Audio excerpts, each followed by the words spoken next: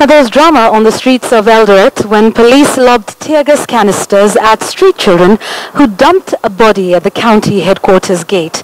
Police, in conjunction with county askaris, used whips and batons to disperse the street children who were protesting against the killing of one of their own.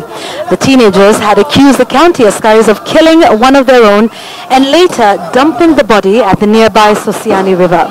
Transport to and from the town was disrupted in the ensuing running battles. Other reports, however, indicate that the deceased died as he tried to cross the river.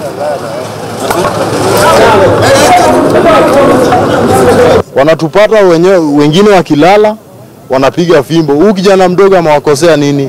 Wanapiga mafimbo ya kichwa na wanatupa tear gas, wanatupa kwa maji. Na mwenye anaenda kuwasaidia tena wanapiga na mamawe. Tufanyeje sasa? Wakapata mwili inaning'inia kwa kando ya nyazi. Wakachukua ile mwili wakaibeba, wakaanza kufanya maandamano, wakasema wanataka waonyeshe municipal kazi yenye wamefanya.